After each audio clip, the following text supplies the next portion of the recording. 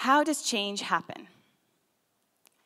This is perhaps one of those eternal questions that carries both simplicity and depths of complexity, juxtaposed in a tension so bright and dark that emotions explode and identities blur.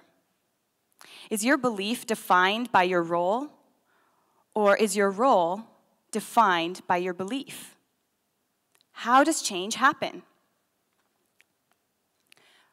Policy, says the policymaker. Markets, says the business manager. Mass mobilization, says the organizer. Dialogue, says the convener. Systems change, says the academic. Imagination, says the artist. Invention, says the scientist. Innovation, says the technologist. Investment, says the banker. Design, says the architect. Enlightenment, says the spiritual guide. Rule of law, says the lawyer. Conviction, says the leader. Education, says the teacher. Data, says the analyst.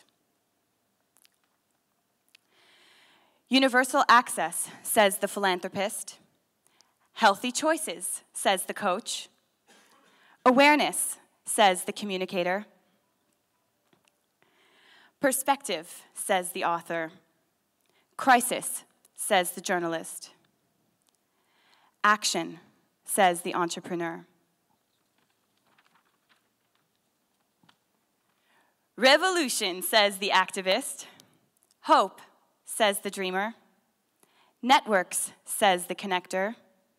Inspiration, says the storyteller.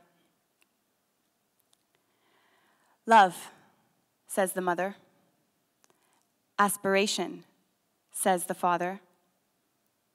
Laughter, says the child. Possibility, says the youth. Reflection, says the elder. And so we ask ourselves, where we stand, where we shine, and where we fly. We ask whether or not we are defined by the roles we take or the collective outcomes that emerge when our efforts and beliefs collide. Is it magic or tragic that we disagree?